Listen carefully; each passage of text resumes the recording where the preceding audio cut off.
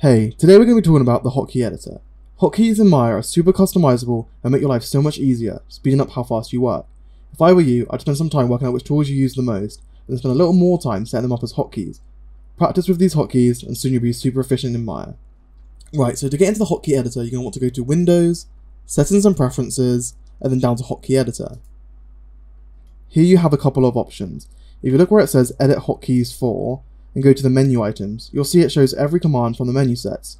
If you go to File, you can see it has all the basic hotkeys set up, New Scene, Ctrl-N, Save Scene, Ctrl-S for example. Down here you can search for what you're looking for. For example, let's type Outliner. Let's make it so we can open the Outliner with Alt-O on the keyboard. To do this, click here where it's blank and type your hotkey. You can even toggle between on press or on release, depending on what you prefer. Click Save. You know you're all good when you get the green tick. So now in Maya, when we click Alt-O on the keyboard, it should open up the outliner, like so. Another way you can create hotkeys, and it's the way I prefer to make them, is to create custom ones. Something I'm always doing when I'm modeling is deleting edge loops. You can do this by going to edge mode and selecting the edge, and then hitting Ctrl Delete to move both the edges as long as the vertices. I went ahead and mapped these two commands to one hotkey, so now if I select one edge on the loop, and I press Alt-C on my keyboard, it removes the whole loop. It's a combination of two tools, and to create this hotkey it's quite simple.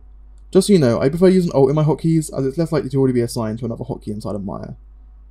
To create a custom hotkey inside of Maya, what you have to do is go where it says Edit Hotkeys For, change that to Custom Scripts.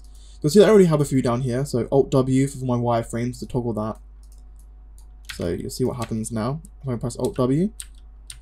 I have Xray, which turns on Xray mode. Obviously I have Alt-C for my edge loops and delete. And I also have Alt-G to toggle my grid, because sometimes that's quite useful to get that out of the way.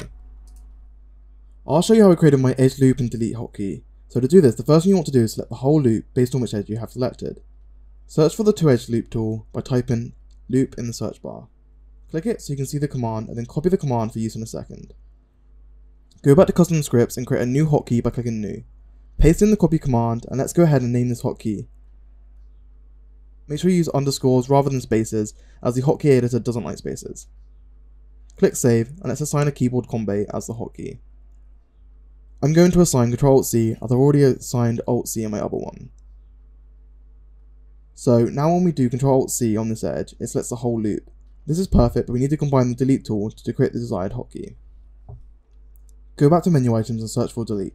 Now copy the command for the delete tool, which deletes edges and vertices. It should have the Ctrl-Delete shortcut. Go back to your custom scripts and click the edit button to make a change.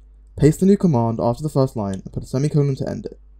Finally save it and we're all good to go. You can actually perform any Mel or Python script in this box and assign a hotkey to it. For example, I have this copy UV button in my shelf.